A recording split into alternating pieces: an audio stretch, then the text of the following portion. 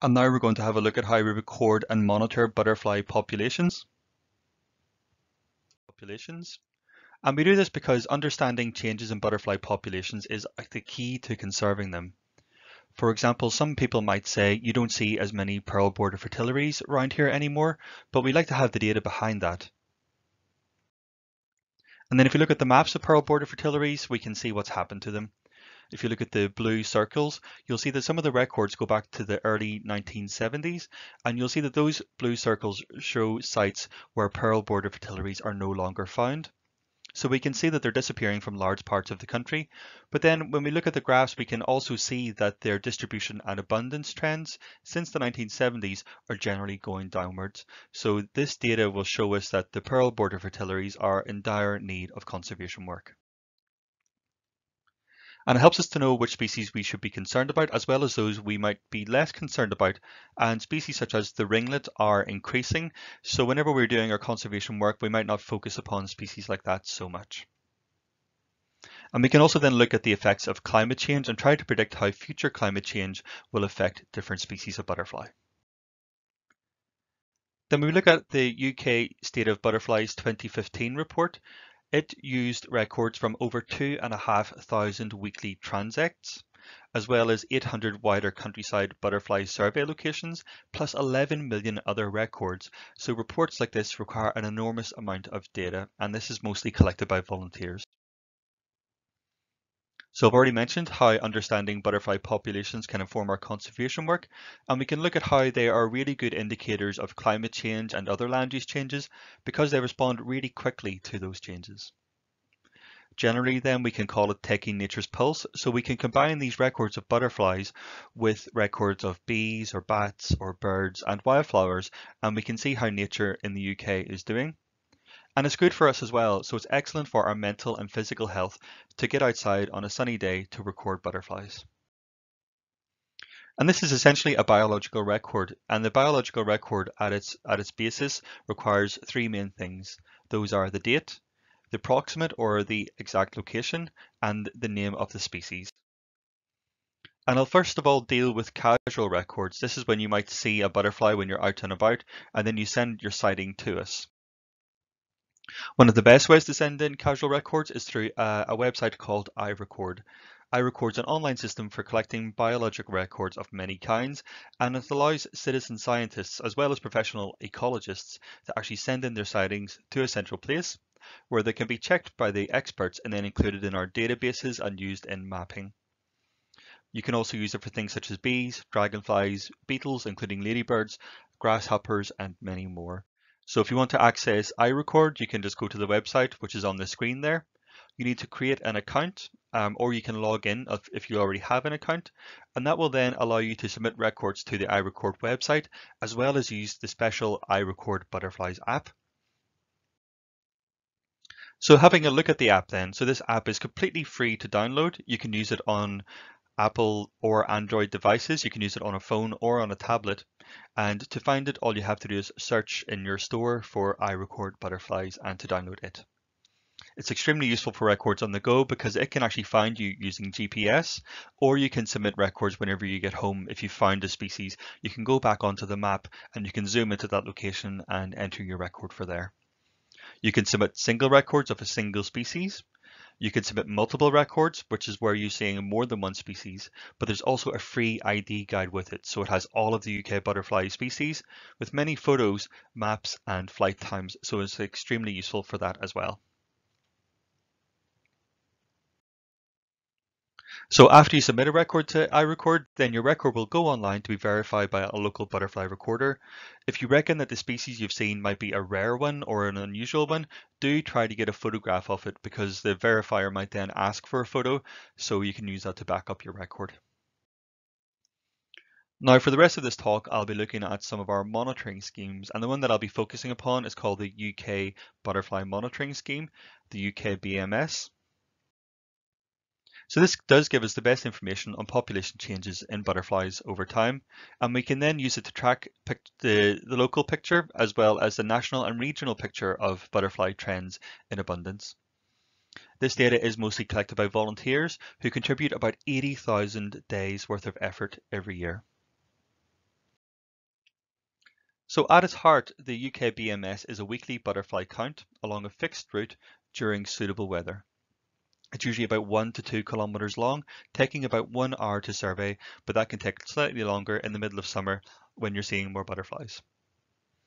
There are all species transects, and those run from the 1st of April to 30th of September every year. And there are single species transects, which only go during the flight period of target species, such as the small blue butterfly or the northern brown argus. So yes, those are conducted beginning on the 1st of April every year. However, it doesn't have to be the same day of the week. You don't have to survey on the same day of the week each time, and it's best to leave a gap of a few days between surveys if possible. Those are ideally conducted between 10:45 and quarter to 4. Those are the most active periods for butterfly flight, and it should be done in bright, warm weather. So let's have a look at that. So that can be at least 17 degrees Celsius in any cloud cover. So even if it's completely cloudy, so long as it's 17 degrees, you can still record butterflies because the air temperature is warm enough for them to still fly. But if it's sunnier, you can actually record down to 13 degrees Celsius. So that should be with at least 60% sun in the sky. And it should be dry. So if it has been raining, then I would usually give it at least an hour before recording butterflies, because the rain can depress their flight and it can take them a while to warm up again and to begin to fly again. So here's just an example then. So example 1, it could be the middle of summer. You look outside and it's completely cloudy, but you check the temperature and it's 18 degrees. And in that case, you're okay to record butterflies. Another example then might be in early April when it's still quite cold. It might only be 14 degrees outside, but it's completely sunny. And in that situation, you're also able to record as well. Now just a word on sun.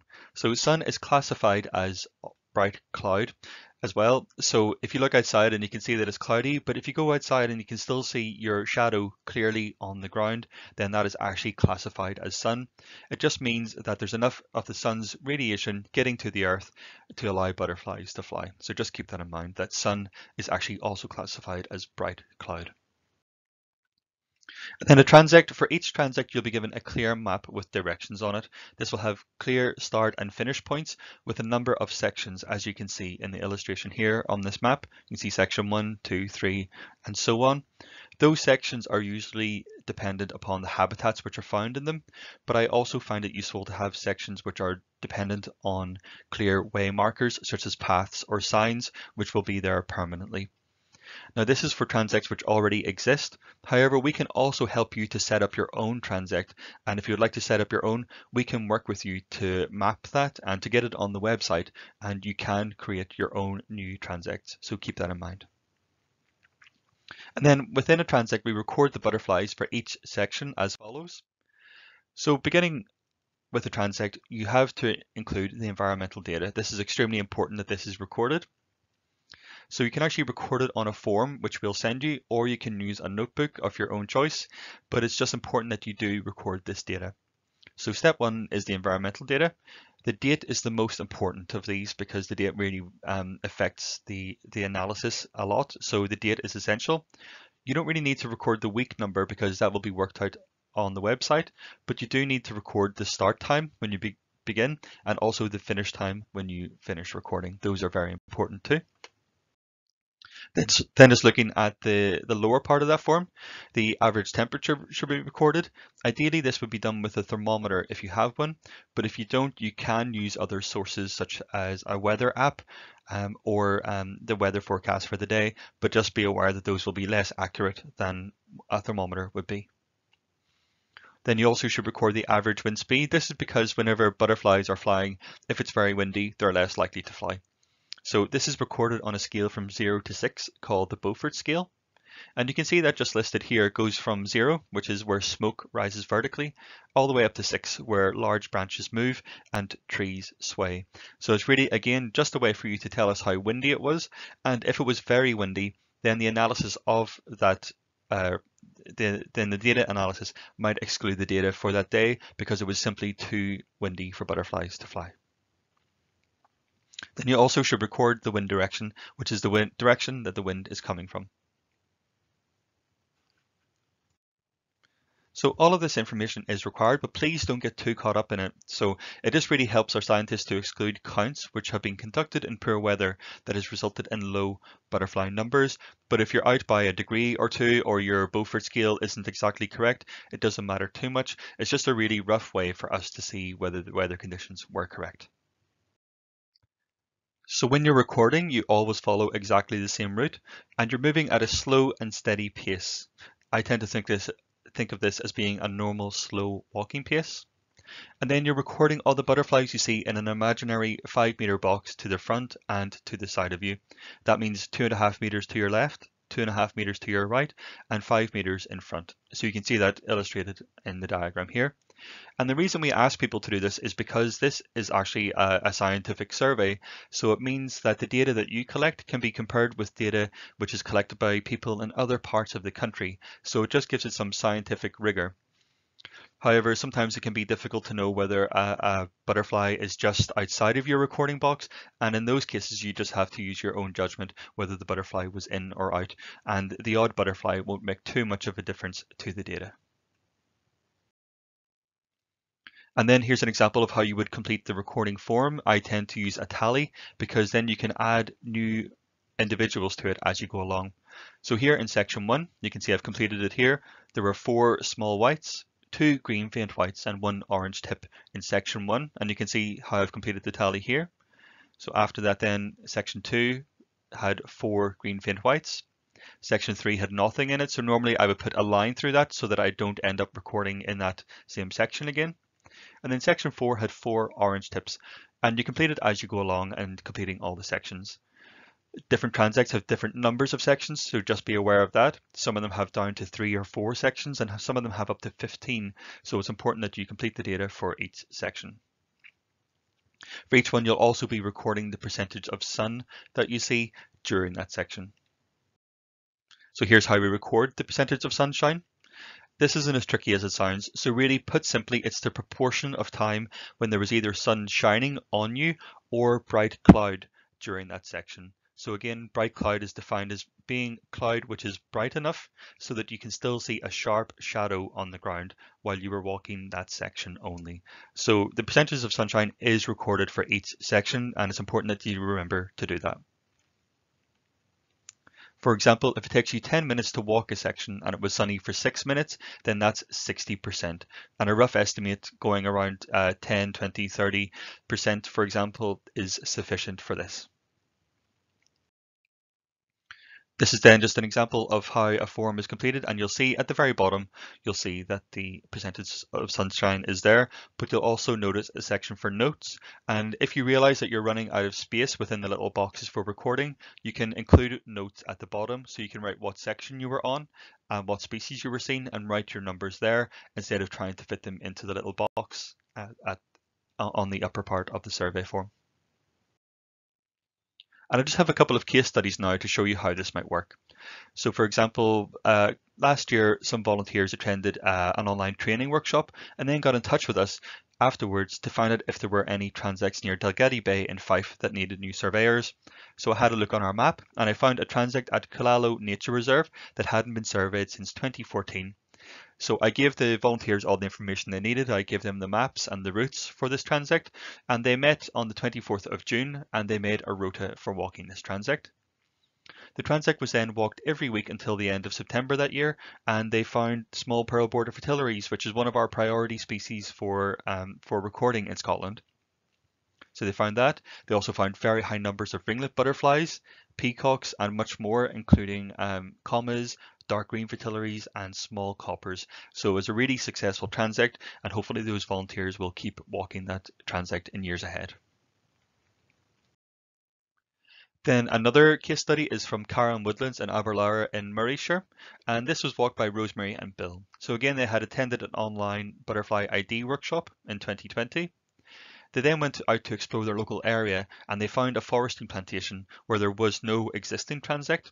So I helped them to set up their own transect, and we mapped that on the UK BMS website. They started surveying, and in their first week they found small pearl border fritillaries as well as dingy skippers, which are an extremely rare butterfly, and it's a priority for monitoring work for us in Scotland. So eventually they found 14 species, recording over 1,000 butterflies in their first year, which is excellent for a transect which only ran for half of the year. And they're going to look out for pearl border fritillaries this year. So hopefully they will find some of those. So what next? Then you can actually either set up your own transect and we can help you with that, or you can take part in existing ones. So on the UK BMS website, you can actually look for existing transects. You can see when they were last walked and if they need some new surveyors. So we can show you how to access that. You can let me know via email if you're interested and we can take it from there. So thank you very much for listening to this presentation. Hopefully you will begin to record or monitor butterflies and just get in touch with us if you're interested in taking that on.